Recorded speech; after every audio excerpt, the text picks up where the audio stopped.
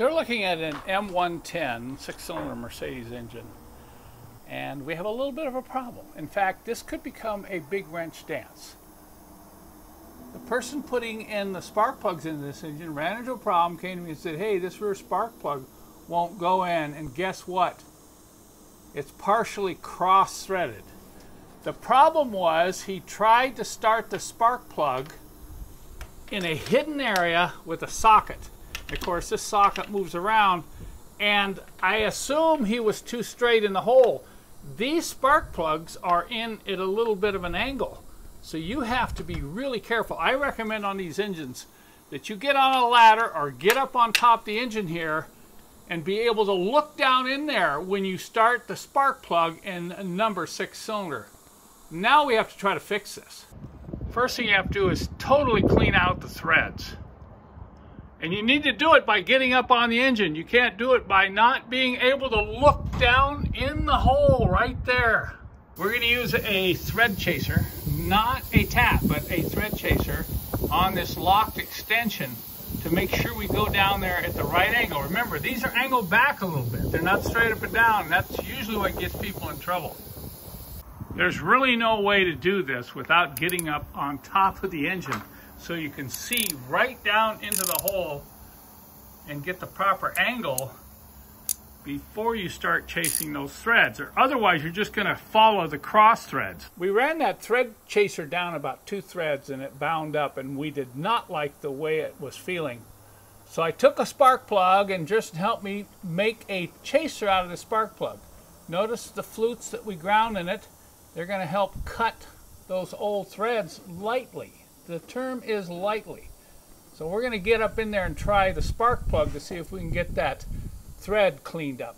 If you have a situation like this one where it's real bad, you're going to have to get your hand down in there, possibly. And you can do that by jacking up the transmission to raise the rear of the engine. And this is where it gets really tricky. You've got to have a certain feel when you run that chaser in that it's not binding up on you. I've got some grease on the threads to help pick up any shavings. And you work it down in there until it starts to bind up, and then you're going to back it up a little bit and then feel it again. Just back and forth. Do not get heavy-handed when trying to chase damaged threads. And we're going to keep an eye on this as we go down in that hole to make sure that spark plug is staying straight, or straight to the angle that we require. Okay, we went ahead and removed it, and we're going to put some more lubricant on that plug. We're moving down in there. We're continuing to add lubricant, rechecking our alignment. This is something that you could not be too careful about.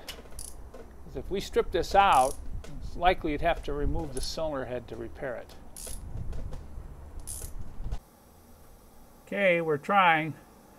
You can see how important it is to be able to visually inspect the threads while you're doing this. Hey, Jerson, you having a good time? Yes, I do. Oh, you're having a great time. I got aluminum.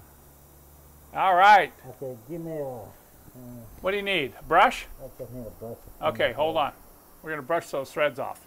Of course, for us old guys, we always need pads when we're sitting on top of a car engine.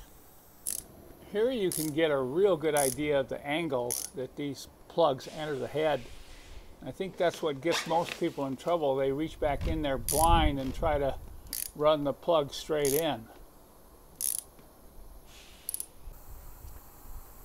Well, the threads are chased, and now we're going to install a new plug and see how it feels. Now notice I'm using a braided hose, a nice hose. I always recommend installing spark plugs in these old aluminum head engines with a braided hose. Start it by hand before you ever put a wrench on it, and that's probably what got the person in trouble here. So let's see how it works. With that hose, you can literally feel it go in, and then you're turning it all the way in by hand. If it doesn't go in by hand with hose, then you got a problem. All right, let's see how it tightens up. Notice the hand is close to the head. You're not going to over tighten it. You're going to feel it seat out on that head. There it is. I hope if any of you are dealing with problems with cross-threaded threads, I hope you find this video helpful. I know there are some who may say, well, why don't you just use a normal tap? Well, I found that they take out way too much material. So either use a standard thread chaser or make your own.